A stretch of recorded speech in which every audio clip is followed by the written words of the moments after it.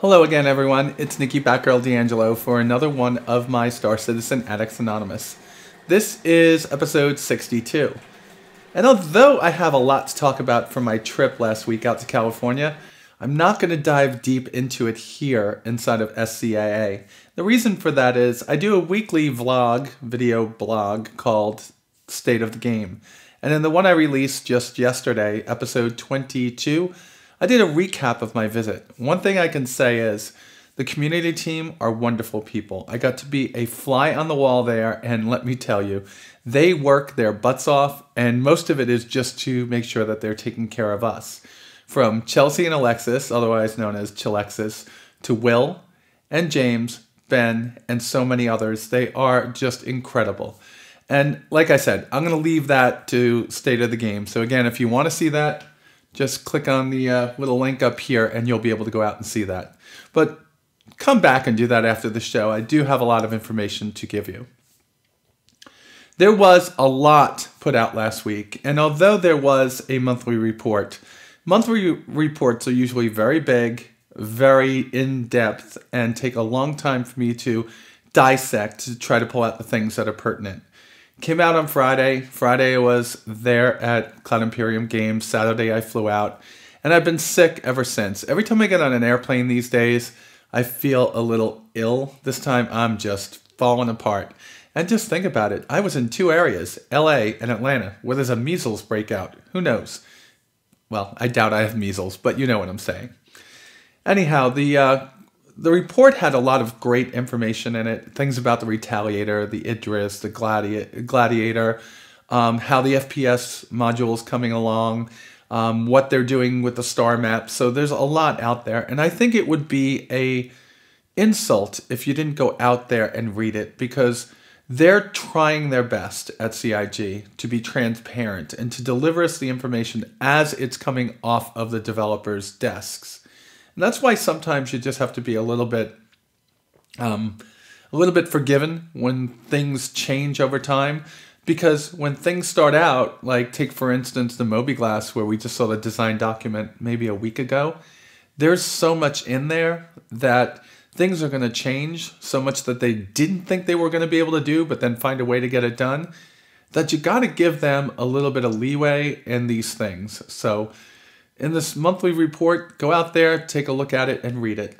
But I do have a little bit of an in-depth view into what was released on Friday along with that. And we're going to take this first segment and talk a little bit about the shields, gun, and skin sale. God, I had to slow down. I'm sorry. I tried to do this without sneezing and coughing. Last Friday's additions to the Voyager Direct and Pledge Store have given us the opportunity for the first time to upgrade the look of our vessels. Now, they're using the Aurora as a test bed for this, but they're giving us a number of skins that we could purchase now and apply to our Auroras. This will be updated to include the rest of the vessels as time goes on, but currently there are 3 skins that you could add. Now, it isn't a shock that if they didn't do this, we would have a bunch of ships that all look the same. And this is the first piece towards being able to build a more upgradable paint system. Here we see the first one of the paints that I'm going to talk about, and this is the pirate paint job. So if you're one of those people that bought the pirate pack with the cutlass, or that just went out there and bought the pirate skin, this is a little bit of how it will look.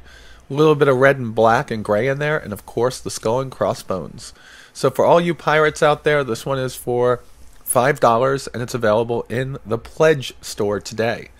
This next skin is made specifically for the group of people that have formed together to create Operation Pitchfork. And of course, I don't see any OP decals on here that might change in the future. But Operation Pitchfork, folks, here you are, your own skin, and created by Cloud Imperium Games for you to use. The next skin over here, of course, is the UEE skin. So for those of you that want to show off your love of the UEE, well, that would mean that you're not a pirate, this is a skin that you can now apply. Again, there will be more skins, as there are more skins inside of the Pledge store at this point. And I believe that you will be able to start creating your own skins at some point in the future, although that system has not been created as of yet. The Voyager Direct store also had a few additions, and these came in the form of a gun, which we'll talk about in just a second, and quite a number of shield upgrades from Seal Inc. Now, Seal Inc. has two different categories of shields that are available, ones that protect against splash damage and ones that protect against direct damage. When you're purchasing these shields, please make sure that you're purchasing a size that will fit your ship. They're sold in sizes 1 through 4, and not all ships accept all sizes. Also added to the Voyager Direct store are the Tarantula ballistic cannons. Now, they pack a wallop of a punch. However, they have a slow rate of fire, and the projectiles do move at a low velocity, which means you will have to lead your targets quite a bit. Now, one thing I'll tell you about these is I think I'm going to be arming my, here you go, my F7CM Super Hornet with them. Now, one thing that you can see is that they do look like they are hovering, like there's no real attachment point at this point. And when you do fire, make sure that you're using the right pipper. The one all the way at the bottom, the triangle, is actually the right one. Now, I am not using the right one here. I thought it was a square, but as soon as I start hitting, it packs a wallop of a punch. You could take down one of these kind of quickly if you're able to connect with them. That's it for the additions to the two stores this week, but I will caution you. When you're looking at the Voyager Direct store, do you understand that next week a design document will be coming out about Arena Commander credits? Now, currently, if you buy things in the Voyager Direct store, they will be available in your hangar when the game goes live. It's not understood yet if that's the case for buying things with Arena Commander credits, but it does give you an opportunity to actually purchase things and try them out. And be sure of your purchase, because at the current time, you can't melt anything that is bought from Voyager Direct, though that may change very soon. They are working on a system to allow us to melt those items to purchase new ones. We'll just have to await further details from Cloud Imperium Games on this. And with that, let's go back to the rest of the show. These are things I'm very interested in, because we are going to be in an environment where almost everything is going to look the same. You're going to have the same ships flown by a lot of people. There'll be Hornets everywhere. There'll be Cutlasses everywhere. A lot of the newbies are going to be coming in Mustangs or Auroras. The Avengers are very popular spacecraft, as is the Freelancer. So the paint system gives us a way that right off the bat somebody can see it and say, oh, that's Nikki Batgirl D'Angelo's ship. And that I like. And I'm not saying that they're going to right away have a way for us to personalize it with our own skins, but I do expect that somewhere down the line. That is something that definitely has to come in at some point. We have so many great artists that are part of this game playing it on the backer side that I think that that would be a great idea. The second piece there, that gun, oh god, that thing is tremendously big and it kicked butt. I like it, but I don't know. A little bit slow on the velocity for me. All right, we're going to take you right into the next piece, and this piece is going to be on the Shield Management System Design Doc. In addition to the sales that were announced on Friday, Cloud Imperium Games also released two documents, the monthly report and this one, the design document for Shields and Management. With the addition of this document, Cloud Imperium Games has upped the ante on realism in space combat sims. In the past, shield management in space combat sims was rudimentary, just like it is in the current version of Arena Commander. You would move power to shields, you would move the shields forward, back, right, or left. There's going to be a much more upgraded power management system and shield management system in this game than any game ever before. Here you can see the shield display over on the left and the shield display of your target over in the center in a game that Chris Roberts made almost 20 years ago. Shield management in this game was pretty simple. It was part of the power management system and its own shield management system. With power management, you could move your power from weapons to shields to engines or balance them across all three. Putting it to shields mostly would mean that your shields would recharge faster. Putting it to weapons would mean that they would recharge faster. When you looked at shields individually by themselves, you'd be able to move the shields forward and aft, and I think that was all you were able to do inside of this old game. This system was also replicated or created on its own in other games such as X-Wing, X-Wing vs. TIE Fighter, and X-Wing Alliance, and some other very big name games from the past. In this next image, we see an early design of what will be the shield management system added to the multiplayer ships inside of Arena Commander 2.0. You can see there's quite a lot more going on here. There's different ways to add power to different pieces of the shield system, but there's also going to be a communication system between the pilot and the shield or defensive systems operator. This is taking on a brand new approach to the way that systems are handled inside of space combat sims. With this new system, in order to get more shield power, the shield operator might need to communicate with the power distribution operator to ask for more power to shields. With that, you can see how multiplayer ships is going to be much more of a team-oriented game than an individual one. I look forward to this being passed down to us. However, with all the complexity in managing shields and other systems, I wonder how that's going to be for the single-seaters in this game. Before we get into types of shields, there's also work being done on the graphics for when you hit a shield, to show the dissipation over a more broad range of the shields themselves, maybe going around the whole vessel itself. Chris Roberts has made some comments about how he'd like this to go, and the design team is working on that currently. Different shield types are also being worked on. This particular version is a Seal Ink shield that's basically made for direct damage, while this one over here is a Shield Ink shield made for splash damage. Now, to get more of an idea of what this is about, I'll lead you back to that design document. To talk about everything that was in the design document would be a whole show in itself. Today, I'm just trying to give you what the bullet points were of the design document. I think I've hit most of the bullet points of the design document, but I do implore you to go out and read it. It is a good read. They spent a lot of time on it, and it does show us the direction that they're headed in shield management. Do make note, however, that just because this design document has been released does not mean that these things are set in stone.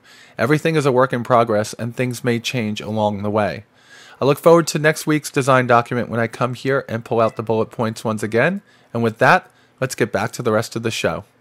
I've played a lot of these video games in the past. Anything from all the Wing Commander and Privateer series, Starlancer and Freelancer, all the way through all the X-Wing, TIE Fighter, X-Wing vs. TIE Fighter, X-Wing Alliance games, and many others. And I can tell you that they've all used this very rudimentary, very basic shield management system.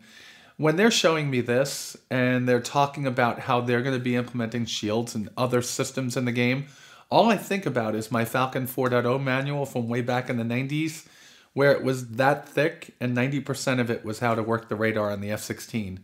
I'm not saying I'm scared about this. I'm saying I'm uniquely happy and excited about this. It's going to take work. This game is not going to be for the person that wants to jump in and jump out. It's going to be for the person that really wants to jump in, learn it, and make it work.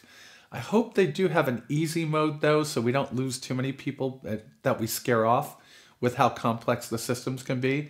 But I also hope they don't take away the complexity for those of us that want to have it. It's a hard balancing act, right? This game is a constant balancing act between the hardcore and the, entry point, right? Who do we let into the game? How do we make more money? How do we continue to grow? So very excited to see this. Can't wait to see how it fleshes out. And again, this goes live inside of I guess it goes live inside of Arena Commander 2.0 when the multiplayer ships show up. And then later on, it will be moved over to the single player ships. All right, we go through this one every week, so let's jump right into what's on Sandy's Facebook. And now it's time for What's on Sandy's Facebook. Now, I never expected this particular segment to drum up any kind of controversy, but it looks like it has. And it has because some people are being, well, I don't know. They have their own opinion on whether Sandy should post here exclusively or have her own thread inside of the forums. Now, I'm just going to explain it this way. Sandy's the director of marketing, and thus she's trying to find new people to come into the game. By leaving the items up here, people that like it, like myself, that have people that aren't in the game, that's going to appear inside of their Facebook. It gives another route for which Star Citizen can grow. Now, one thing to understand is if you don't have a Facebook account, she doesn't privatize these photos. You'll still be able to see them. You just won't be able to like or comment on them. So I can't say that you're wrong in your thinking. What I can tell you is why I know that she does this. The first image shows a stim pack or possibly some kind of way to heal yourself in the first-person shooter module. In this next image over here, we see the sim pod, and it is now flushed out with the artwork and is going to begin production. We should see it in our hangars soon. Here's a personal arc welder for those people that are taking up the salvage or construction mechanic. And then in this next image, of course, it's Sandy learning how to fly in Arena Commander. She's going through flight school so she could, well, learn how to kick butt. Here we're asked the question, which one of these Dominator missiles do we like the best? In other words, they're trying to look for the artwork that we currently like. In this next image, she points out the ballistic cannon upgrade on the Gladius. It is quite a bit bigger than the one that we currently have. I like it. And here she calls it deeper into Nyx, and she shows off this artwork of going into the asteroid colony. And with that, let's get back to the show. I hope you like my explanation about that. I saw that there was a lot of controversy. There's threads inside of the forums. One of my who I hold dear to me, Jazz Arrow, had similar statements as to what I said, that they really think it's wrong that she only posts there. And I don't think any of you are wrong for thinking that. I'm just trying to enlighten you as to why that is. So if I go back to my statement in that piece, remember, we're trying to draw people into the game. And if you market the game towards the people that are in the game, it's going to be tough to bring new people in. The way Sandy's doing this is actually using that trickle-down marketing effect. If people could get everything that they want on the website, then the website is going to be where you have to go to get everything. And that means that people will not be able to, you won't be able to see those likes and those shares throughout the rest of the social networking. I like the fact that she uses social networking as a marketing tool. It means that when people do like something, like one of her pictures, it's seen by their friends and friends of friends. And that will bring more people into our game. All right, this next piece is a little bit cute, and it has a lot to do with things that I saw when I was in Cloud Imperium games. Now, Chilexis, I don't like calling them one person because they're two unique individuals and both wonderful. But they go through a lot. And a lot of times that they're getting tickets, they have to dissect them and they have to try to figure out what's in them. Some people out of courtesy try to write in, let's watch this and then I'll come back and talk to you a little bit about it. So I did this short little video about how to create a ticket and what things would be great if we can do to make it easier for Chelsea, Alexis, and the rest of the support desk team. This last piece is an extra that I'm creating on my own. I spent 7.5 hours at Cloud Imperium Games last week, and most of that time was spent right here, inside the community room, watching Alexis, Chelsea, Will, and off-camera, James. They work hard every day. But Chelsea and Alexis, they plug away at tickets consistently throughout the day, sometimes not even leaving for lunch, and they have hundreds of tickets to go through a day. So I'd figure I'd give a little short description of how to create a ticket so as to get your message across clearly and concisely. So the first thing in creating a ticket, you want to give it a subject that has exactly to do with what is going on inside your account, or what has happened to your account, or possibly a pledge that you've made. Let's give an example here. In this piece, I'm using the concierge system, but for those of you not subscribers, you'll be sending an email in the same way. Here I'm typing in accidentally melted ship. Now I did misspell something, so I'm using spell check to go back and correct this. It just helps a little bit in the end. Then you want to select exactly what piece of the game you're talking about, whether it be an account or any other issue that's listed here. In the body, type concisely what is happening. Don't be too long, don't be too short. If you're too short, it's going to require follow-up emails. If you write a book of an email, it's going to cause them to have to take a lot of time to figure out exactly what's going on. Read through your email before you send it. Read through your ticket before you submit it, because it will help expedite the process and not bog them down, since you can get thousands of tickets during a sale. The last piece is, if you are from another country other than the US or Canada, or speak another language other than English, type in your native language, as they do have people that work in the Manchester office that speak a variety of languages. I'm talking about European languages. I did not talk to them about any of the Asian languages. But with that said, that's all I have to put out there. Chelsea and Alexis work hard. They go through hundreds of tickets a day, like I said, and they sometimes are going to make our life happy and bliss again. So let's help them help us by being clear and concise in the tickets that we create for the help desk system. I worked the help desk for IBM for years, and I can definitely empathize with them. And I'd get tickets sometimes that I'd be reading for an hour and go, all right, what's the problem now? And they go through that. And I'm not saying that, I'm not trying to call anybody out here. What I'm trying to say is their job is incredibly difficult. And when people are contacting them, they are frantic. Oh my God, I burnt this down. Oh my God, this isn't working. I'm leaving the game. So they get a lot of these frantic calls. Well, tickets. And they just sit there, they smile, and they plug through them. What I'm trying to say is, if we could follow a few of these details that I laid out here, be clear and concise, be short but not too short, don't give them a book, and please don't put in the freaking out words like, I'm leaving for good, or I'm canceling my subscription. If you want them to help you, and you want to help expedite how fast the tickets get created, try to follow some of these, some of these suggestions I laid out before you.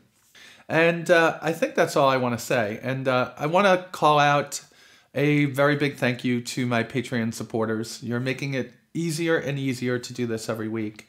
It does take quite a lot of time to put together Star Citizen Addicts Anonymous, both this, State of the Game, and 5 for Ben Lesnick. It's almost a full-time job. And the fact that you guys are supporting me and helping to alleviate some of the cost of doing this, I am in your debt. Thank you so very much. And you've humbled me by the support you've given me. Not just my Patreon supporters, but all of you that comment, like, and support the show. With that said, you all be safe out there, and I'll talk to you soon.